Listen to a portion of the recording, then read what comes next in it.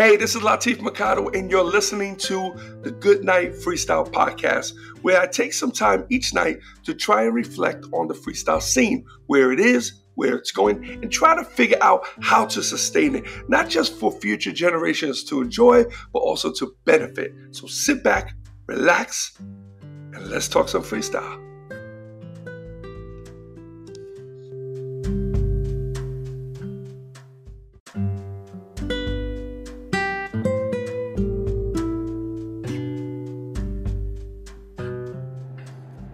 Hey everybody, what's up? It's Latif and welcome to the Goodnight Freestyle podcast, and this is episode 26.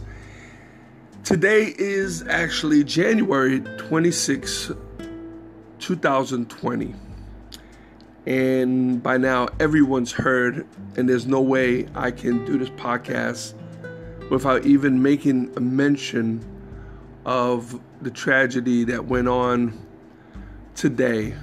Kobe Bryant and his beautiful daughter, 13-year-old Gianna, were killed in a helicopter crash in California, along with, I would say 7 others, because they said it was a total of 9.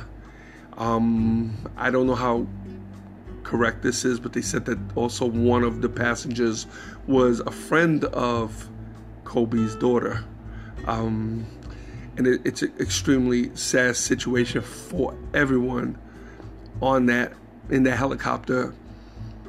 You know, Kobe's a celebrity athlete, and it tends to flash this extremely bright light on him and his daughter, and sometimes at the same time it dims the light on everyone else that was in that helicopter. And I can't help but really think about the others. I have my prayers and condolences to Kobe's family and his wife and his children, and he had a baby on the way, and I would never wish that on anyone. I mean, and then I'm thinking he's in there with his daughter, and I have a daughter, and I could just imagine how it would be in the helicopter knowing it was on its way down, and it really gets me sick just thinking about it.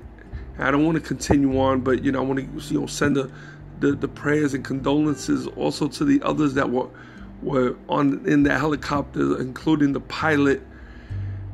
And it was just extremely sad. And I haven't been a huge basketball fan in many years.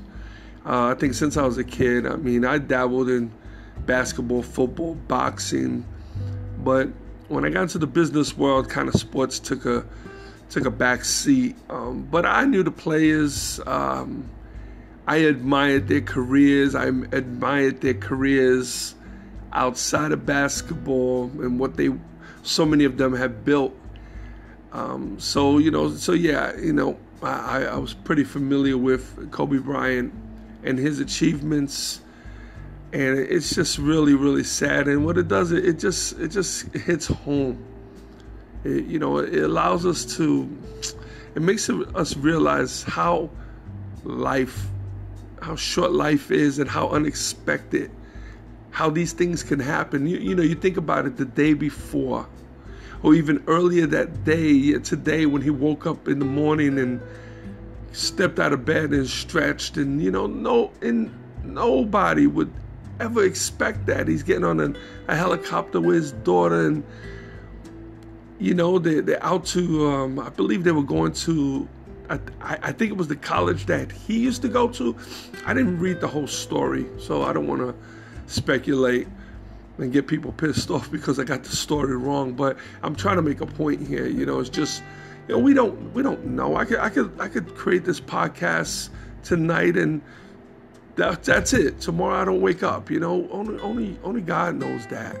So just it's really sad. And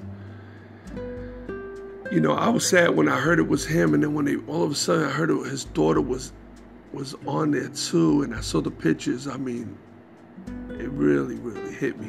So prayers, condolences, blessings to them. And I guess God had his, I guess they did their job. God needed them, you know? So, I don't know. It's just, anyway, enough of that for now.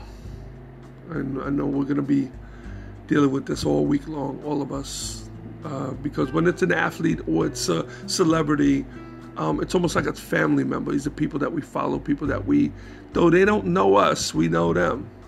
So it's almost like, sometimes it's like losing a family member. I felt the same way, when Michael Jackson died, when Prince died. I mean, I could go back way back to some of the celebrities that passed away when I was growing up, So anyway, again, prayers and blessings to everyone's family that was in the helicopter. Okay. So, other than that, today is Sunday. Quiet day. I did some work. I worked a little bit on the Facebook page for Goodnight Freestyle. If any of you have gone on before, you realize that before I had the link that went directly to the podcast. Well, from the Facebook, I removed those links. I'm going to try something out, and I replaced it with the links that bring you to the YouTube, because I'm being told that the YouTube links are a little easier to open up. A few people were having problems with the Anchor links, so instead I put the YouTube links, and that should work a little better. Plus, I would like for you guys to go into the YouTube. I have a little bit more control over that. We can leave messages, we can leave comments, and we can really interact between there or even the Facebook page. But when you get a chance, please go in. I sent an invite to a bunch of people, so I'm hoping more people come in. It's just another place for you to listen and for me to maybe post, the episode. So every day I'm trying to post, so it'll be the day after I'm posting the episodes. Like tonight, I might post this episode tonight. Let's see how late it gets. If not, I'll be posting it tomorrow. But nonetheless, you can get it. If you have the Anchor app, then you can get this as soon as it loads. But anyway, so just make sure you go in. It's Goodnight Freestyle on Facebook. Okay, so I really appreciate you guys going on and checking it out. If you can and you have any questions that's the whole key with, I have all the different episodes, so you can go down, you'll see the last episode will be on the top, work your way down. So if you want to binge and you haven't listened to any of the beginning ones were pretty rough. Voice was really, really cracky, kind of like raspy.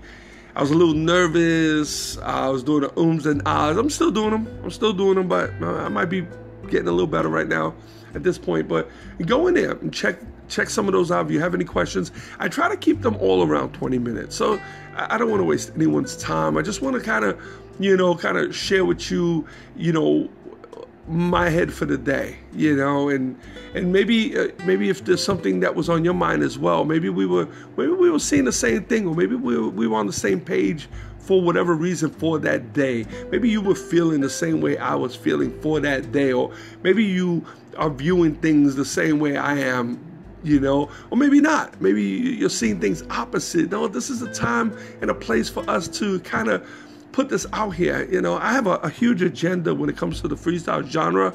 I just have such high hopes for it, and such high hopes for all the artists and the producers and the managers, and I want to see more come on board. We're starting to get people to spread out. We got a lot more internet radio stations. I mean, that's beautiful, man.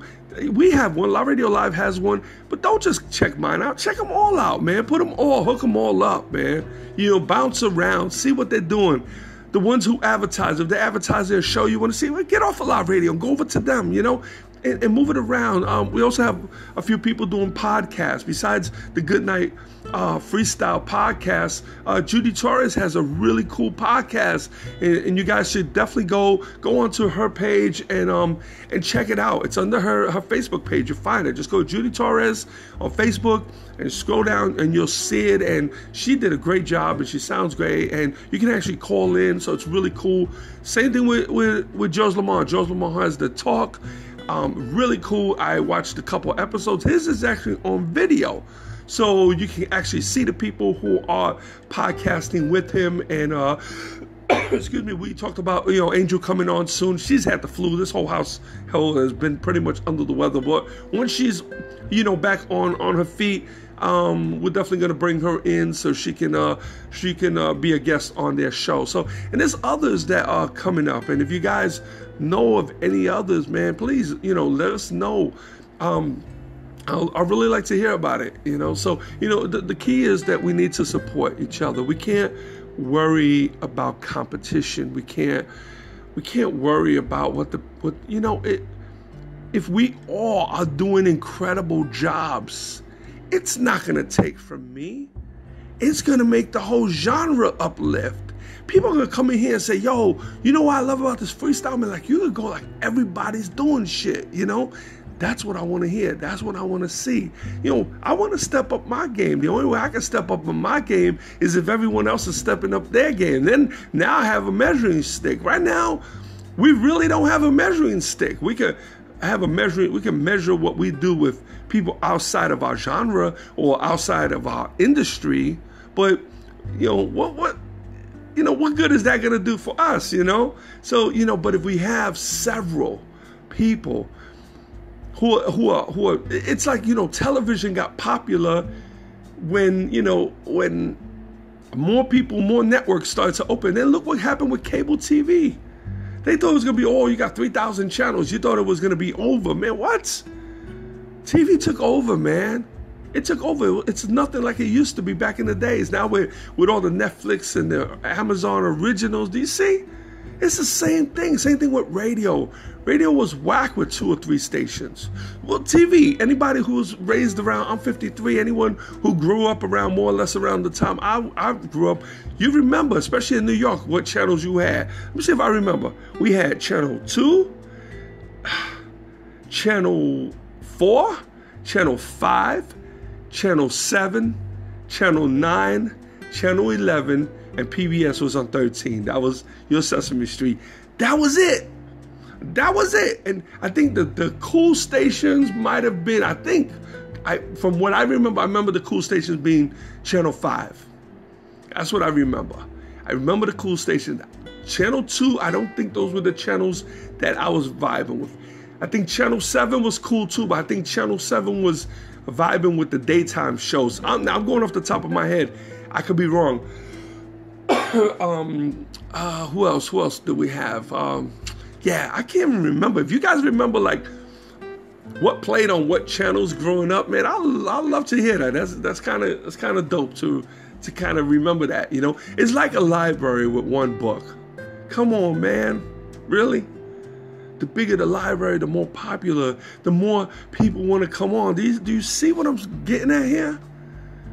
Do you see what I'm getting? It's not about knocking down everyone else and trying to be the only one out there. Be the first and set the trail. Be the leader. I'll try to do that as much as I can. Doesn't mean I'm always going to be the leader, but I'll try. But you got to keep in mind also, I think Commodore was like one of the first. They were the innovators, right? And then came what? And then then came Mac. I forgot how the system went, man. I had the whole timeline down the way it worked, but second stringer, man, came along and took the crown. So, so it's I can set up things like, I could be the first to do. I wrote books. I think I'm the first in freestyle to write books. But hey, somebody could be writing a book right now about to drop, and they're gonna blow me out the water. But you know what that's gonna do? That's gonna make me step up my game. That's gonna make me get their book, read their book, see what the hell they did, and say, oh, okay, all right, well, watch this one. That is dope. That's so damn dope. So, this is where I want people. When I was doing the Freestyle Music Awards, that was the whole idea. When I did the Freestyle Music Awards, like I said, I did it by the artist, for the artist. My thing was not trying to pack this place. My thing was, this is the time we come together every year to try and outdo each other with some new shit. You see, if you were a part of one of the acts, one of the instructions I gave you was, please do not perform your regular show. Please do not perform what you usually perform when you go to these club and concerts. This is your opportunity to step outside the box, to perform something totally different, to perform, you know, a different song. Okay, for instance, Angel goes on stage. We didn't have the cover girls together yet. Actually, they came, but we weren't together as a group. We hadn't reunited yet, but I had Caroline and Sunshine there as guests. But check this out. When Angel went on stage, and she was doing a lot of solo shows, and in her solo shows, we were doing, you know, Show Me and Because of You and everything else. But we didn't have her. I didn't have her perform Show Me for the awards. I had her do Don't Tell Me Till Tomorrow. And we created this entire stage production with a bed, and we had this dude that she tied down on a bed, and she straddles him with a knife, and it was really, really dope. The whole idea was dope, okay? Lil Susie, okay? First thing you're gonna think, Lil Susie's gonna go on there and sing Take Me in Your Arms. Hell no. That's not what we wanted. I asked her, I said, listen, this is what you're gonna do. You're gonna sing, oh my God, I Still Love You. I Still Love You. You know that song. I love that record, but the Spanish version. How dope is that? Picture that. Little Susie's on the stage singing I Still Love You in Spanish. You see what I'm saying? So she's doing something different. And you know what? It was entertaining. When K7 came on with the Swing Kids, he came on stage with a 50-piece marching band. I didn't want him to go up there and just do his regular show. We needed something different. We needed some sort of spectacular, you know, spectacle, you know, and he did it. He pulled that one off. When Raquel went on there, she went on there, I think she had Joe Zangi with them, and they had the guitar out, and he was playing the guitar while she was singing. What? Dope. Freestyle, the ones that sing Don't Stop the Rock and It's Automatic, they created their entire stage like it was a laboratory, and they were inventing this new kind of music called freestyle. They had the lab coats on and everything. You see, nobody's doing that shit right now. It's the same thing, you know, people putting a band and then dances, and all right, the fans enjoy it, but we're not challenging ourselves. We're not pushing the envelope.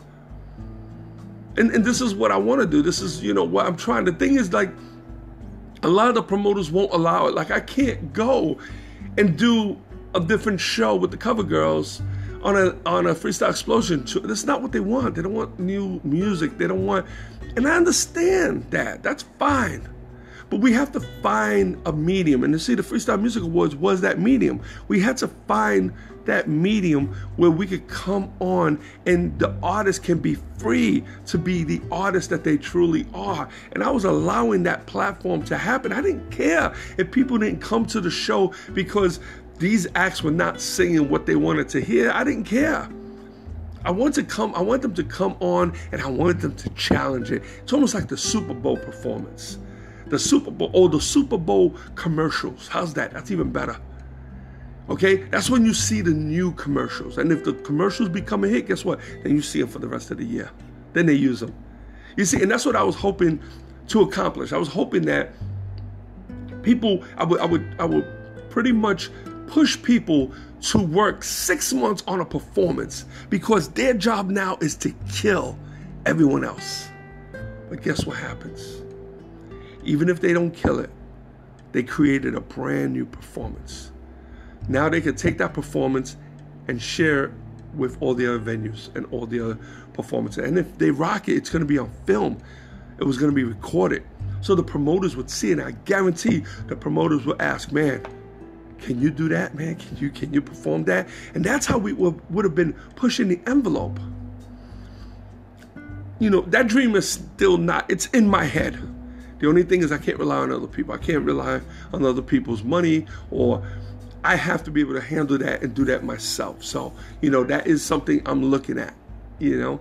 But anyway, so, you know, so that was the whole idea with that. And you know, I just want people to realize that we have an incredible platform. Find your place, man. Find your spot. Forget about what everyone else is doing and do you.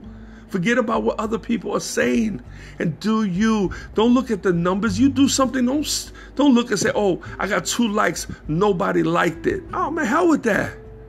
Because before social media, we didn't know.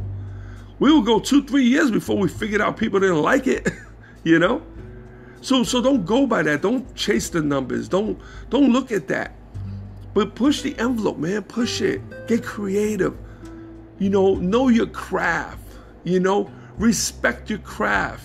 You know, I mean, and just push, man. I have a lot of, you know, faith and a lot of hope in this genre and all the artists, man.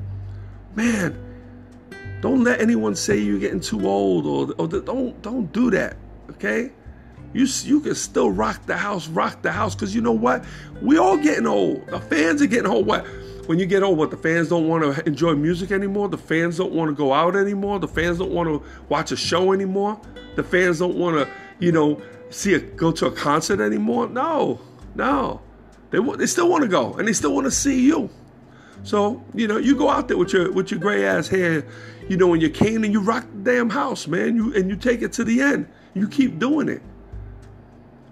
Now, I've been preaching this for a very long time, and I go up against anyone who says different. That's the one thing where I will stay indifferent. I don't care if you suck. Keep trying. Keep trying. You're only gonna suck if you quit. Then you suck if you quit. But keep trying. If you have a goal, if you have one damn song and you just want to perform that song for the rest of your life, then record that. Then perform that song for the rest of your life. And the hell with what anybody else says. Just do your thing, man. Don't worry about other people. Okay? So anyway, that's about it. I just wanted to come on here real quick and say what's up to you people. Have a little chit chat. And again, I appreciate everything that you guys do. Please, if you could share this, if you can, let me know how I'm doing. Let me know how I'm doing. Not that I care, because you don't say shit, I'm still going to keep going. You give me a thumbs down, I'm still going to keep going. But it'd be nice to hear it. Why don't you write that I suck? How about that? I'm cool with that too. You know, you can type, hey man, your shit sucks. Stop it. Whatever. It's okay. It's cool. You know, I like it. I guess that's all that matters right now. You know, so, but if you guys can find one little thing, if I do 30 episodes and you guys can find one thing that might help you or might make you think differently or might open your eyes or might make you feel good or make a different decision or help you make a decision, then it's cool. Then we're good. Then it worked. I'm not the Messiah. I'm not here. I'm not supposed to change the world. I could try. But sometimes you change the world one person at a time. Until tomorrow, Goodnight Freestyle.